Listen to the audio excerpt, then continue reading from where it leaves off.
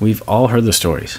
The software engineers and data scientists in Silicon Valley, kids in their mid-20s, fresh out of Stanford making hundreds of thousands of dollars. And if you live somewhere removed from all of this, it almost doesn't seem real, or at least not a world that's accessible to the common person. And if you're anything like I was, the idea that you might work for one of these companies didn't even seriously enter your consciousness. Or if it did, it was quickly dismissed because they only hire geniuses and the best of the best, and I would never have a PhD from Stanford. But let me tell you, that story in your head is not true. The hundreds of thousands of dollars are true, but even that can be very misleading. Let me tell you why. In this video, I want to talk about some of the misconceptions I had as a tech company outsider and some of the lessons I learned on my journey to becoming an insider.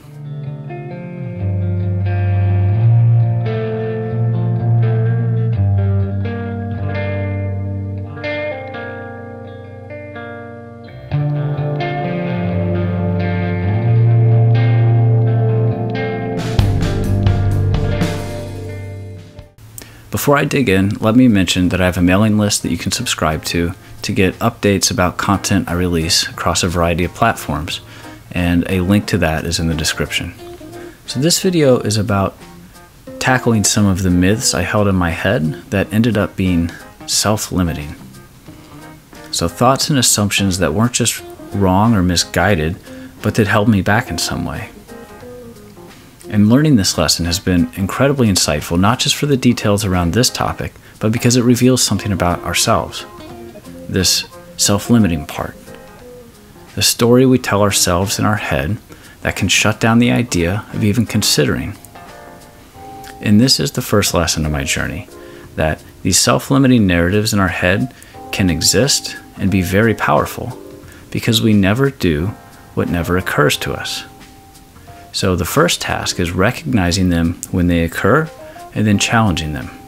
Let me tell you about the most powerful idea I have ever had and that changed my life entirely. It's very simple. Apply for the best job in the world, however you define that. And then apply for the second best job in the world. You know going in you're probably not going to get the best job in the world, but something interesting happens. You end up getting a vastly better job than had you merely looked for the most convenient way to take one step up. And here is why this is enormously powerful. Advantages accumulate, just like in compounding interest. That delivering something important now makes it easier to get the opportunity to work on the next, more important thing. And the sooner you can get this advantage, the better, because the most valuable asset in compounding interest is time. Here's the second thing I discovered. It's not as hard as you think it is. All the people working for company X are not geniuses. The bar is a little higher, and if you're below average, you're going to have a hard time getting hired. But you don't need to be in the top 0.1% of your field, not by a long shot.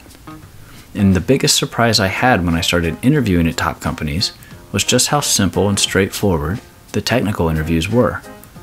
I was expecting next level stuff, extra hard interviews, but what I found was that they were actually more straightforward than in lower tier companies usually. Rarely was someone trying to trick me or asking crazy riddles that had little to do with anything. Instead, they quizzed me on the technical fundamentals and then went on to evaluate my character. That brings me to the third discovery, that your character is more important than your current state of knowledge.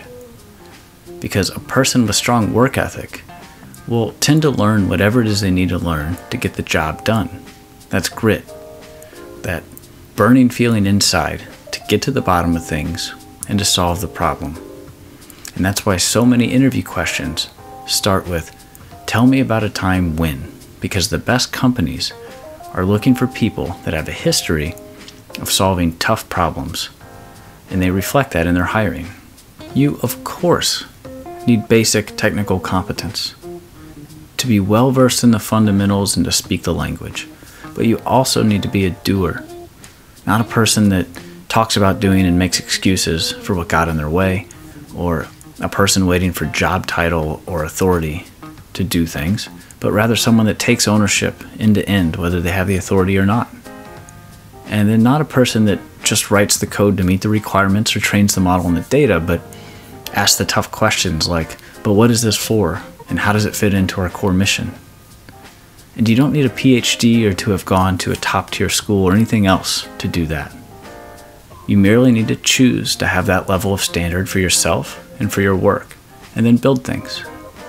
And if you build things and take ownership and have examples that might span school or side projects or anything else, then you're 95% of the way there. And the next step is to apply for lots and lots of great jobs, because it's a long process with a lot of rejection, even for people that you might think are a shoo-in. And that's my fourth lesson, that this is a numbers game, so start playing. It took me over 100 applications and 8 months of interviewing, and that's with a master's degree and multiple years of experience from a reputable company. Lastly, let me talk about the money myth. It's true that compensation packages can be worth hundreds of thousands of dollars, usually a mix of base salary, stocks, and bonuses. And if you're sitting in middle America, you might think, wow, that's more money than I could ever spend. Maybe I'd buy a Porsche and a super nice house. But that's where the narrative breaks down, because these jobs are typically in cities like San Francisco, Seattle, New York, and it's very expensive to live there. I made significantly less than $100,000 when I lived in the Midwest, and I owned a pretty nice house. When I moved to Texas, I got a big raise, but costs more or less increased proportionately. And when I moved to Seattle, I got another big raise, and once again, costs more or less increased proportionately. That $200,000 house became a $1 million house.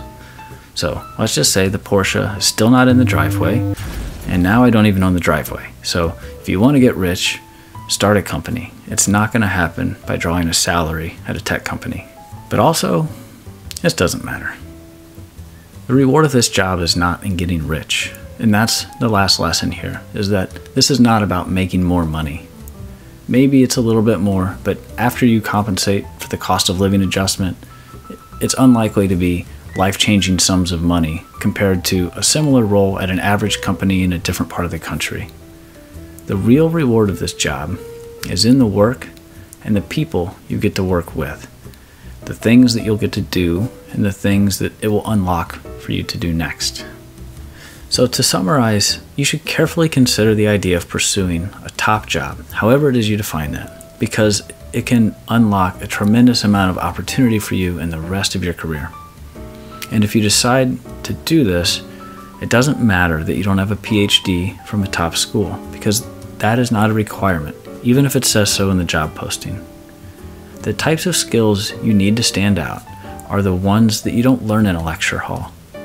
They define your character and your work ethic, and they can be practiced and developed.